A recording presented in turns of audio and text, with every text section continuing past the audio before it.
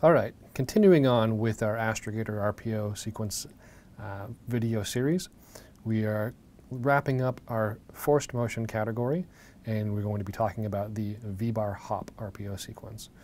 So that's this guy here, VBar Hop.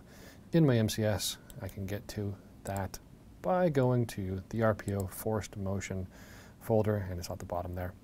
All right, so there it is. The VBar Hop sequence hops from one position on the VBar to a desired final VBar position. The method used for the hop is half of a natural motion circumnav RPO sequence. But there is an initial maneuver to start the hop and then a second maneuver to stop all relative motion upon arrival at our final VBar position. The transfer time of the VBar hop is half of a revolution, since it's half of a natural motion circumnav. If there are significant differential forces between the chase and target satellites, then you should use the hop or hop min dv sequences, since the differential forces make a classic VBar hop impossible.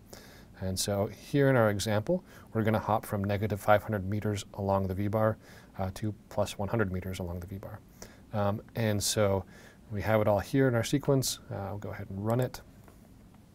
And it's going to do some things to converge. We'd converged previously, so kind of like a baking show, we've got it done already. So there we are.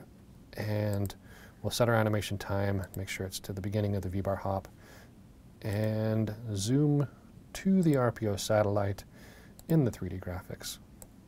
And so this is where we're going to start our VBar hop. Negative 1,000 meters along the VBar.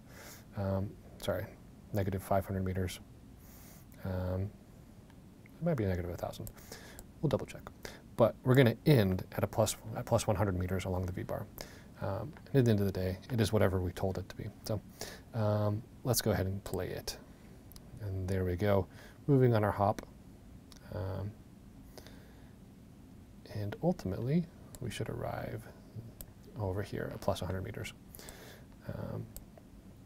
And so that is the VBar hop sequence. Let's take a quick look here, just so I don't lie to you, about where we started.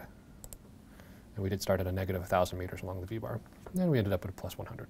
So thanks for listening, and that concludes our forced motion sequences.